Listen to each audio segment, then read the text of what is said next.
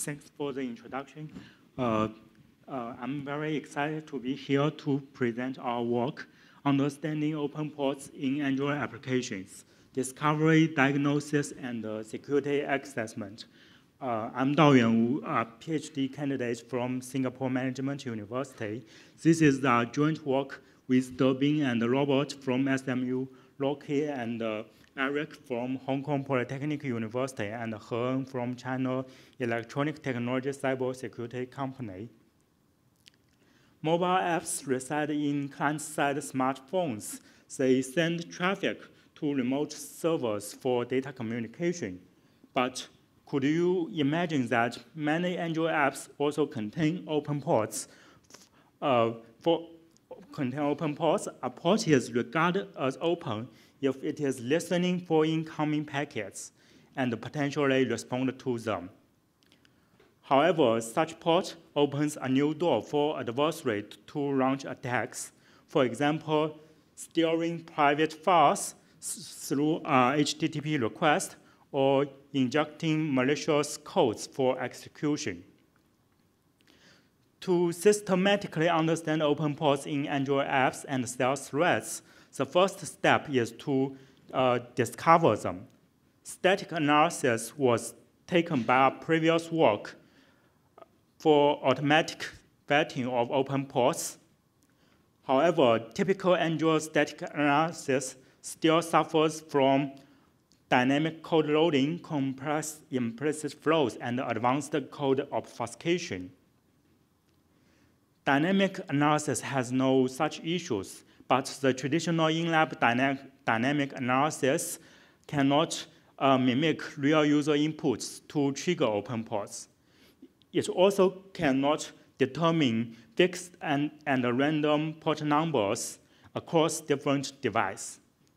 Therefore, in our work, we propose a crowdsourcing-based approach which leverages users' interaction with their smartphones to monitor open ports from each individual phone in the world. We have designed and deployed a crowdsourcing app called NetMon for on-device open port monitoring.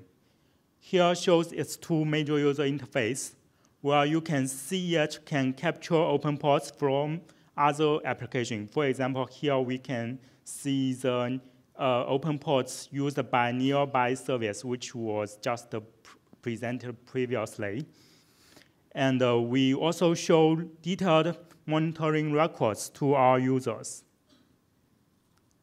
So how exactly NetMon can monitor other apps' open ports without the root permission? Directly probing them from other applications is infeasible on Android because of the app sandbox. Fortunately, there is a side interface on the proc files that provides us the socket table information in the kernel space. So here we show several sample loads of this TCP proc file, where you can pinpoint the open port through a special socket status, CROA, and identify corresponding application names through user ID, and further determine IP address and port number information.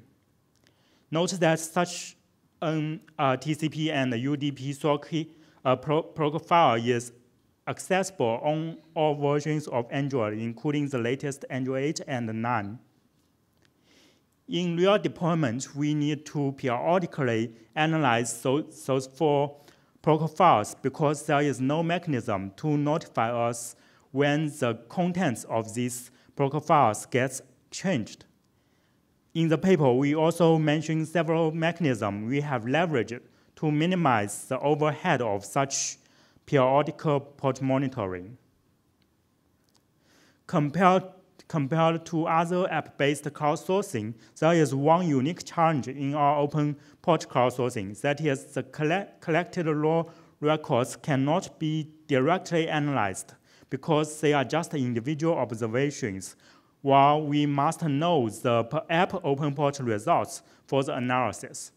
For example, we need to tell Netflix has to fix the port number, which can be recognized from these records. It also has a random port number that can be unified from these different records.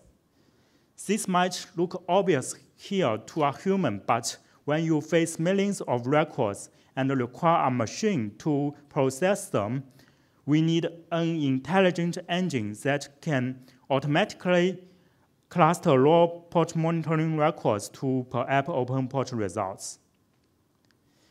Our analytic engine performs a three-step clustering. First, we aggregate raw records into different groups according to IP address and port types.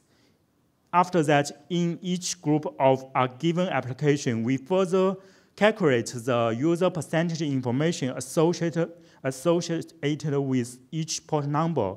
A high user percentage indicates a fixed port number, while a low percentage indicates a random port number. However, there are still some undetermined ones in between the high and low percentages. Therefore, we further propose several heuristics based on the port distribution to further classify open port records into per app open port results. We have deployed Netmon to Google Play for an IRB-approved crowdsourcing study and have collected a large-scale crowdsourcing data set.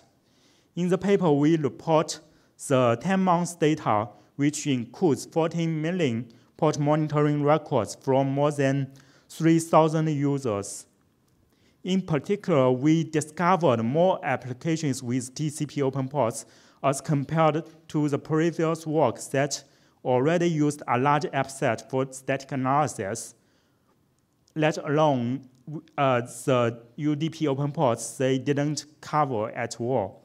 Moreover, we showed that up to 25% of apps use dynamic or obfuscated codes for the open port functionality. To further quantify the pervasiveness of open ports in popular applications, we correlate our crowdsourcing results with top 3,000 applications from Google Play and found the pervasiveness is around 15%. In particular, we identified open ports in a large number of popular applications that has 1 million installed each. Here we list some representative open port applications from different Google categories. We can see that some high-profile applications such as Facebook and Instagram are also not free of open ports. Beyond popular applications, we even identify open ports in many built-in system applications. Here, this table lists the top 10 device vendors that include open port apps in their device.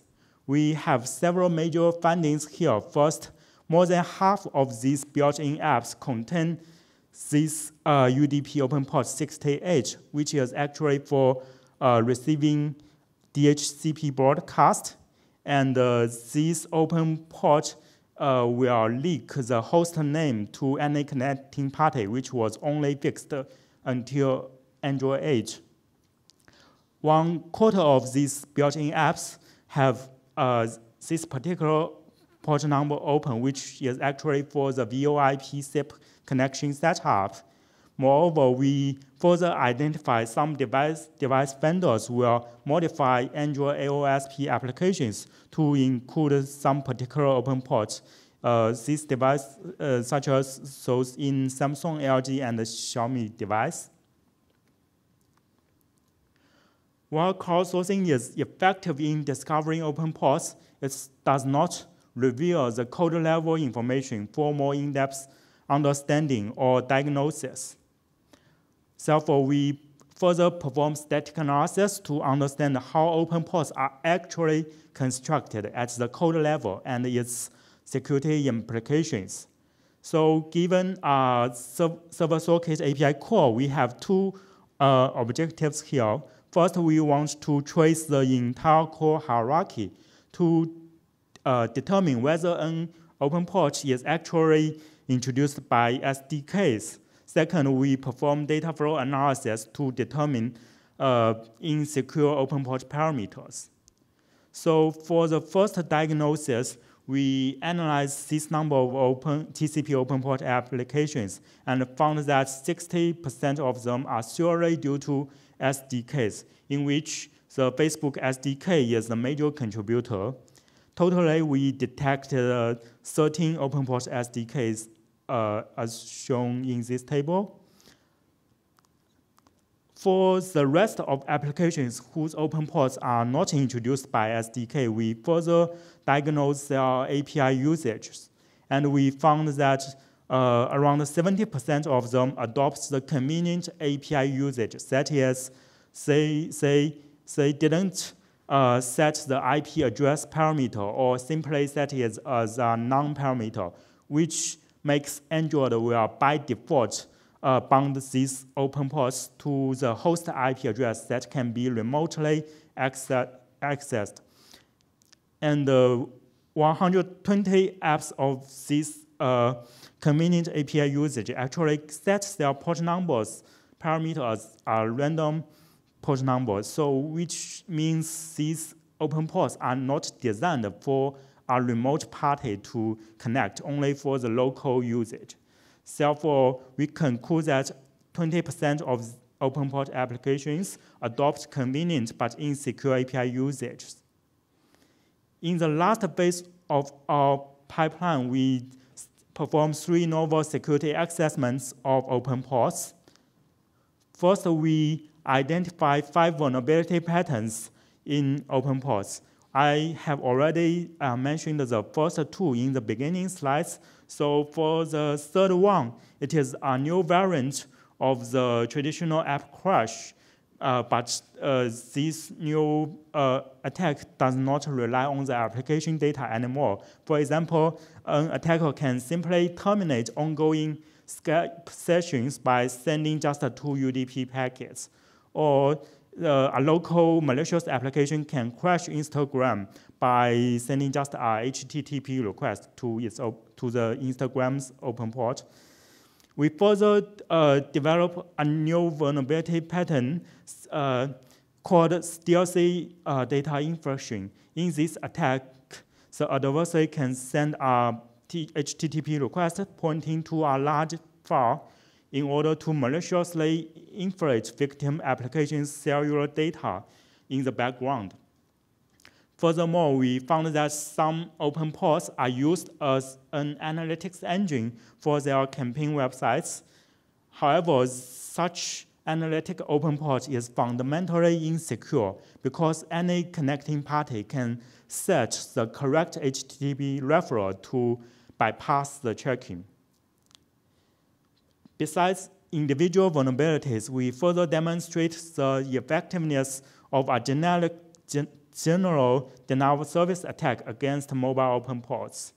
As you can see here, once a DOS attack is launched, the throughput of WeChat's voice call, YouTube's video streaming, and AirDrop's file transmission can drop significantly. In order to launch remote open port attacks for the previous vulnerabilities and denial of service, a victim device must be connected either in the same network or even from different networks. We therefore further leverage NetMon to test whether a device can connect to another in real user networks using 3 kinds of packets, the PIN, TCP, and UDP packets. And totally, we collected these numbers of network scan traces from more than 200 cellular networks and more than 2,000 Wi-Fi networks. And we found that around half of these cellular networks and over 8% of Wi-Fi networks allow the inter-device connectivity in the same network. For example, if you are using same cellular ISP with another user, you can send traffic to his or her smartphone.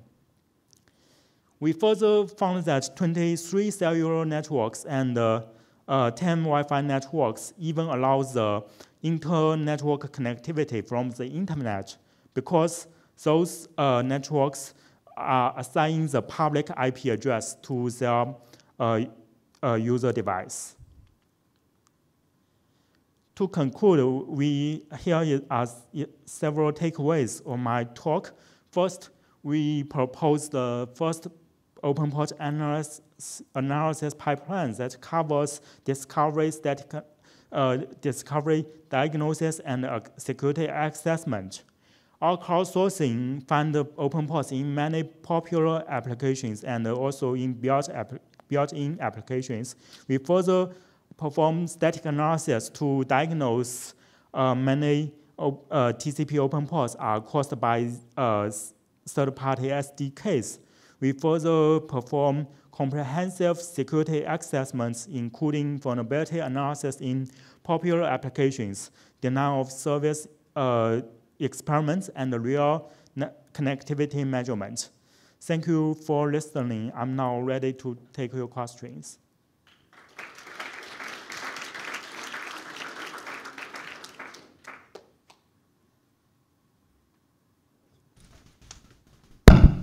Sorry. So Alfred Chen, UC Irvine. So this is interesting work. This open port problem have been studied by multiple research. Yeah. So do you think this is a fundamental problem? So how easy do you think it is to fix them? Are these just bugs, or these are some design principles that just make some basically their existence is due to some trade-offs instead of just bugs? Okay, I think in some cases they are bugs actually. The developers overuse such open port for their functionality that they can originally avoid using open ports. But for other cases, say for file transmission, etc., they do require the open ports. So in some cases, these are bugs, but in other cases, it is hard to avoid such usage. Right. I'm particularly interested in the Skype and the Instagram case. So did you report to their team, and do you know why they open ports? Okay, so we have content report Facebook SDK and the Instagram cases to Facebook, and they confirmed our reports with 2 bug bounties, and because in such attacks, we do require some attack conditions that only local malicious application can launch the data infraction attack. So the serious is not as serious as other open port attacks. Thanks.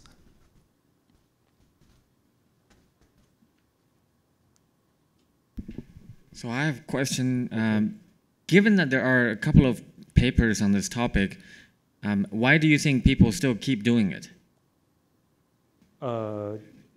You mean keep doing keep opening ports? Okay. I think countries.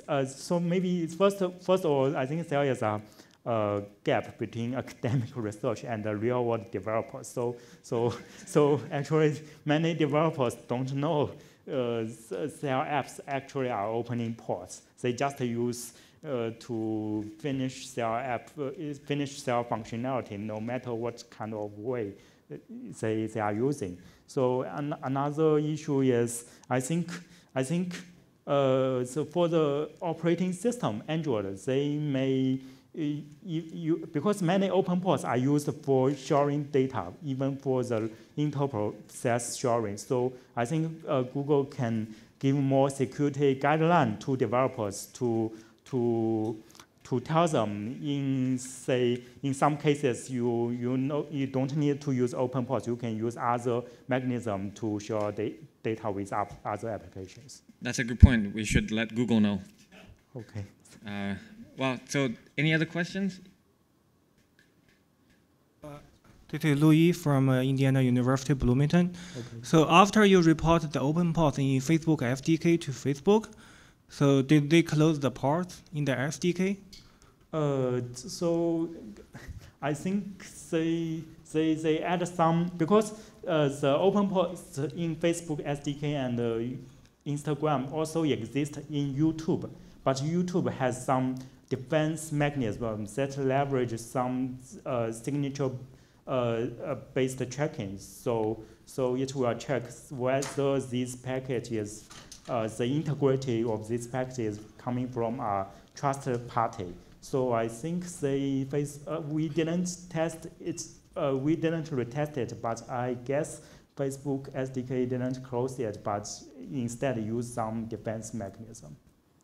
So based on the response that you got from Facebook, did they plan to close the port, or they have legitimate use case for their SDK to have those ports still open? Okay, so for the Facebook SDK cases, the open port is actually for a proxy caching of video-based advertisements.